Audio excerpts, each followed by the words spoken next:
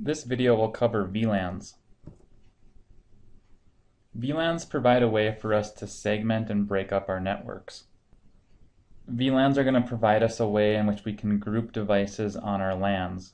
Typically, we will base these groupings based upon logical connections instead of physical connections. The groups of devices that we create, or our subnets that we create, will communicate as if they're attached to the same wire.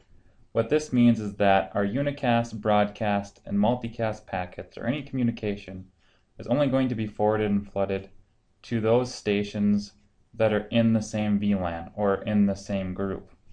So if I had a faculty group, a student group, and a staff group, only faculty computers within the same VLAN would be able to communicate with each other, and only student computers in the student VLAN would be able to communicate with each other. VLANs help us separate our traffic from one VLAN to the next.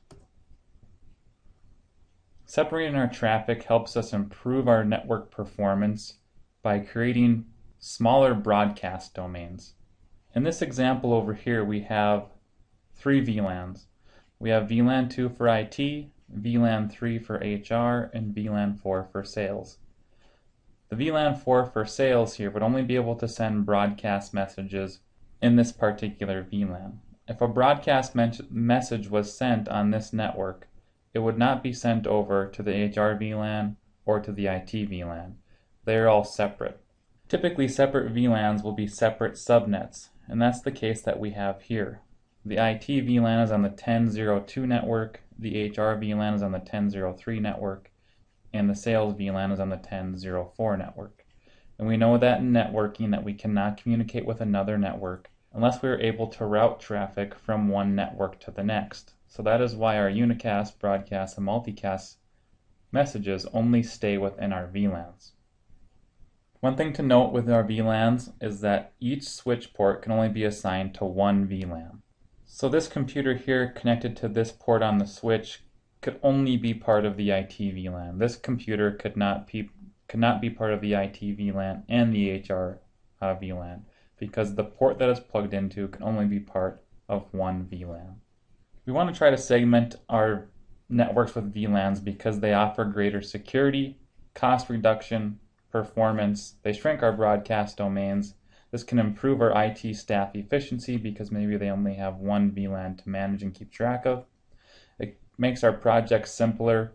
And again, each VLAN in a switch network is going to correspond to one IP network or a subnet. The different types of VLANs that we see out there are data VLANs. These are going to be the types of VLANs that we will create manually and that are going to carry our user traffic. We have a default VLAN that's created automatically on all Cisco switches. This is VLAN 1.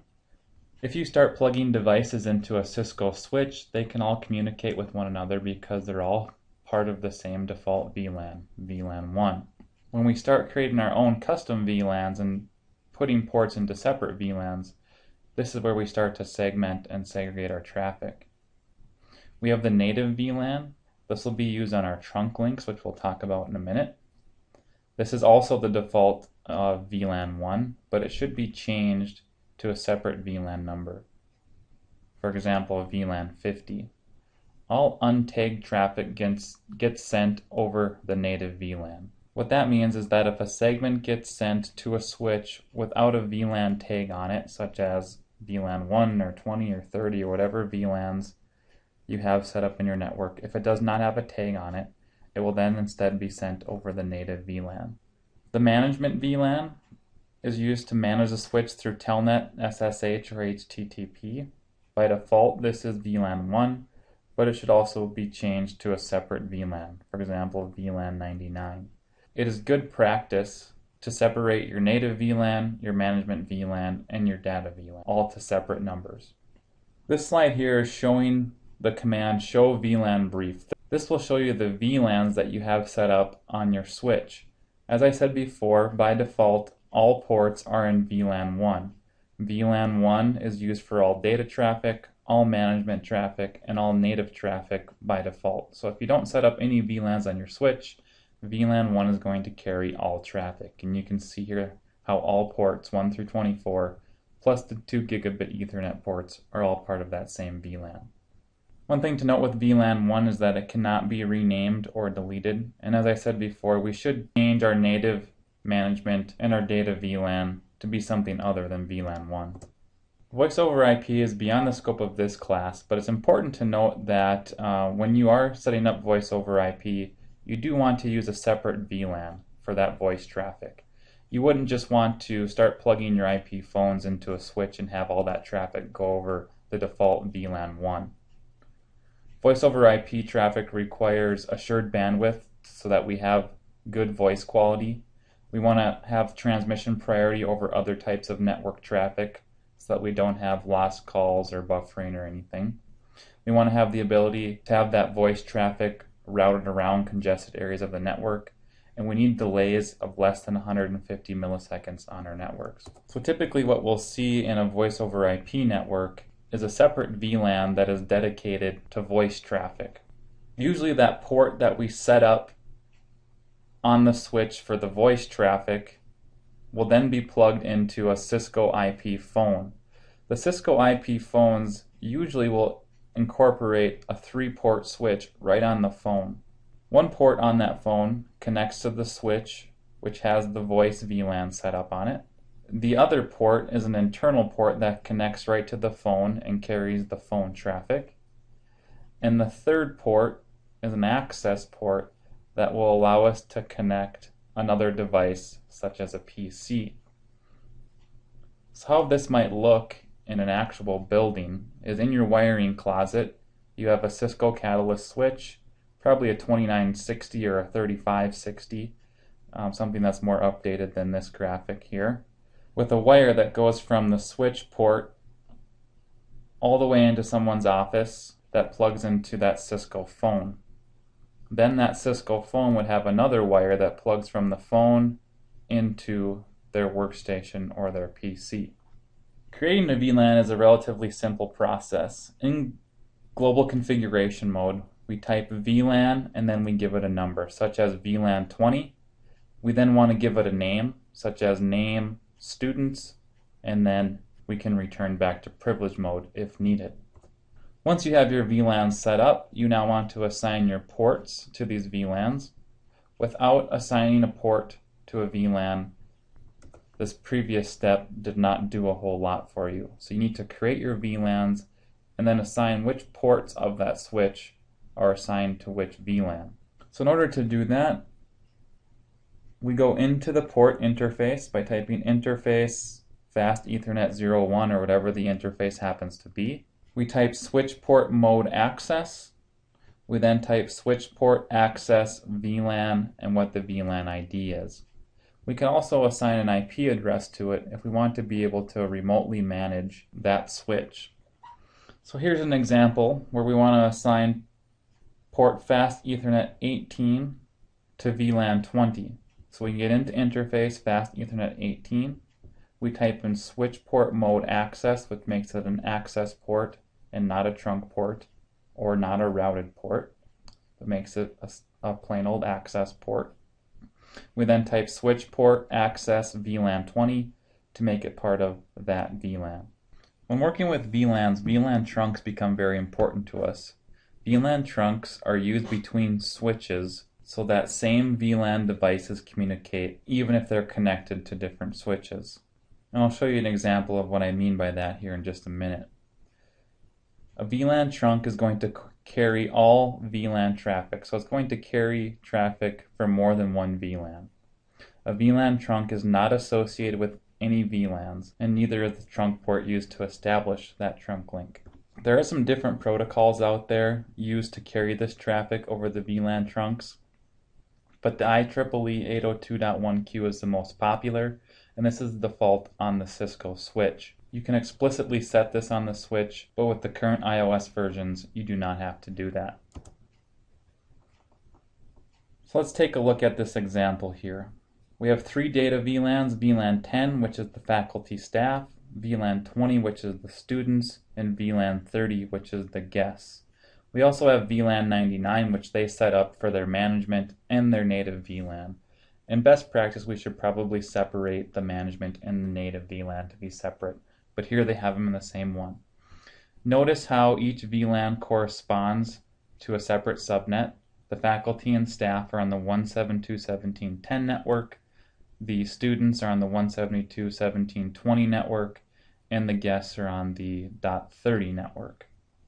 In this particular example, all the devices plugged into switch 2 here would not be able to communicate with one another because they are all in different VLANs.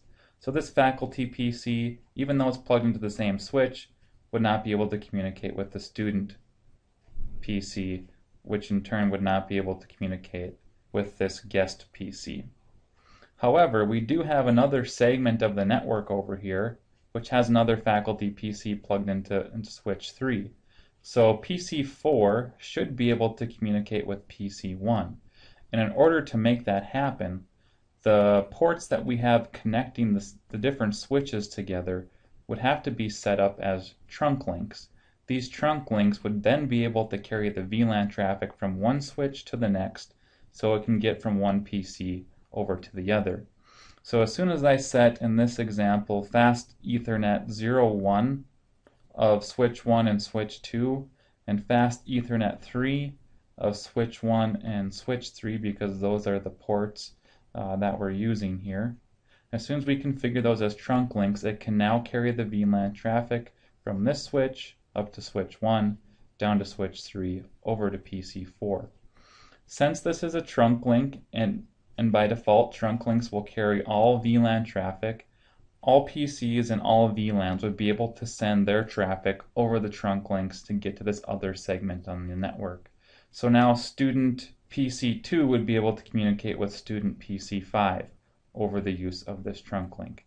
So if you have separate segments of your network where you have VLANs, or in other words, you have VLANs spread across multiple switches, you want to set those links that are connecting the switches together as VLAN trunks to send your traffic across those. To configure a trunk link, we go into the interface that we want to make a trunk link, and we do the switch port mode trunk. Remember before we did the switch port mode access command to make it an access port? Well, now we can use the switch port mode trunk command to make it a trunking port. Whenever we set up a trunking port, we want to assign the native VLAN number. That native VLAN is going to be used to send over all untagged traffic. So all untagged traffic gets sent over the trunk link over that native VLAN. We then optionally can set the list of allowed VLAN traffic over those trunk links. As I said before, by default, all traffic is allowed over VLAN. So if you wanted to specifically set which traffic is allowed over those trunk links, you can use this optional command.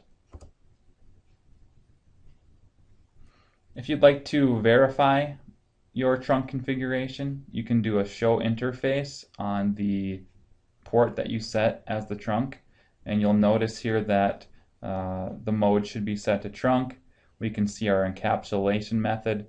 As I said before, the default is the .1q. That's the most popular. You could explicitly set that back in here in the interface mode, but as I said with the new iOSs, you don't have to do that anymore. We can also take a look at our native VLAN here as well. So in terms of best practices for VLANs, and in particular our trunk links that we just talked about, we want to disable that auto negotiation on our trunk ports. We can go into the switch port that we will be using to connect our switches together and do the switch port no negotiate. And then we will just manually assign our ports to whatever mode we want them to be by using either that switch port mode access for our access ports or the switch port mode trunk for the ports that we want to become trunk links. Other things that we want to do for our VLANs is move all ports from VLAN 1 and assign them to a not in use VLAN. So if I have a switch that has 24 ports and 20 of them are not in use, I should create a VLAN such as VLAN 900, maybe call it VLAN unused for example, and move those 20 ports into that VLAN. Also on those ports, since they're not being used, I would want to shut them down. Go into each port and do a shutdown on it. Again, we want to separate our management and our data traffic. We want to change the management VLAN to another VLAN other than VLAN 1. Same goes for our native VLAN. We want to make sure that only devices in the management VLAN can connect to the switches remotely. We should set up our switches to only accept SSH connections remotely instead of plain text telnet.